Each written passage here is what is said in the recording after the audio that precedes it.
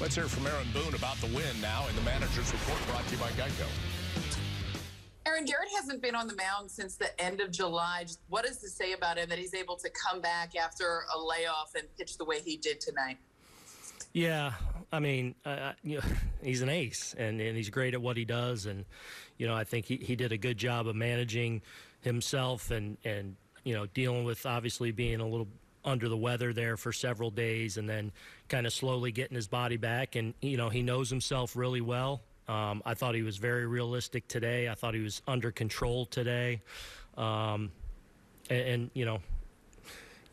was probably hoping for, 4 or 5 innings from him. But, especially after the first inning going, up there 20, 21 pitches, whatever it was, he was real pitch efficient, yet his stuff was good to where he was getting the strikeout ball as well.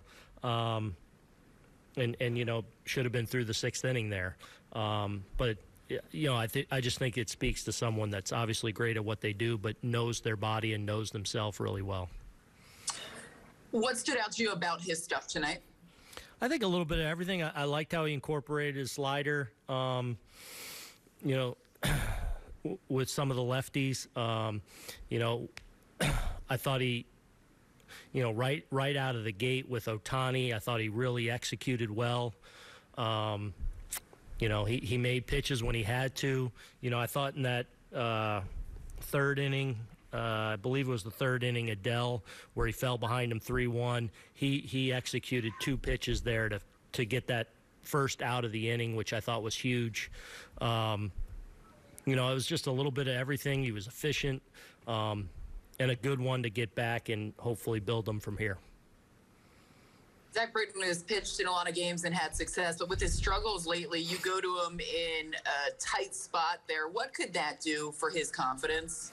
Well, look, I mean, the important thing is he's great at this. This is a guy that's been elite for a long time, and just, making sure he continues to understand that as he kind of works through this.